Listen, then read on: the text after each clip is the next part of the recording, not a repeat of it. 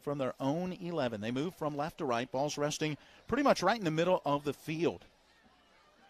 Bajent back out there at quarterback. Braxton Todd to his left side. There is the snap and the handoff. Braxton Todd cutting right up the middle. He's into the clear at the 30. It's a foot race down the near side hash mark. Look at Adams catch him from behind as he gets to him, but he breaks the tackle. Braxton Todd gets away and goes in for the score.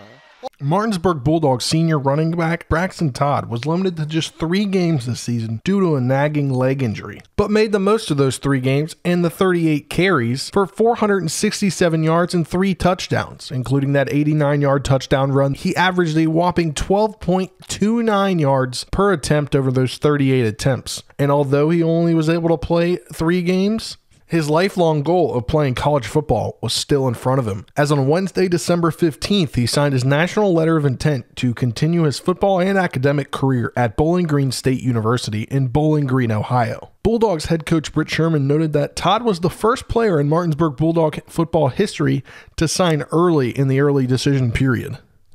Braxton's actually our first early signing period signee that we've ever had signed here in behalf of Martinsburg High School, Martinsburg football, we'd like to congratulate him on signing a full scholarship to Bowling Green University.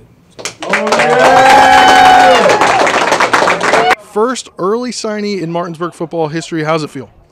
Feels good, man. It's a blessing to be where I'm at.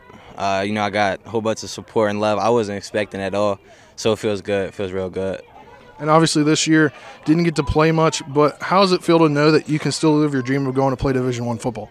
It means everything. This past year has been real tough for me, and lots of different aspects not many people know about. But it's life, and it feels good. It feels real good. And how does it feel to know that even though you weren't able to play but maybe 2 or 3 games this year, you made a huge impact and had a lot, were able to do a lot of things in just a couple of games? Yeah, I missed the first game, so the second game it was definitely, in my head even more important, put even more of a chip on my shoulder to, do good. So, just every time I step on the field, I try to do my best, show what I got, but, yeah. So why Bowling Green? Why Bowling Green? Mainly the coaching staff, since day one, they were just showing me a whole bunch of love. On my visit there, just the quality of people. It's a good education system. I mean, I play early there. It's just a whole bunch. It was just a perfect fit for me. You talk about it being a perfect fit and then being able to play early.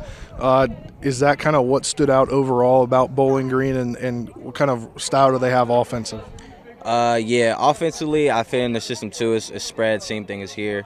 They said they're going to put some packages in for me as well, so that's cool too. But yeah, mainly just the whole coaching staff that play early, that type of thing. All right, Braxton, congrats on signing, and good luck at Bowling Green. Appreciate it. Thank you. For Talk Radio WRNR and TV 10 Sports, I'm Spencer Dupuis. Handoff goes to Braxton Todd, running here to the right. He'll turn the corner and get into the end zone for the Martinsburg Bulldog touchdown.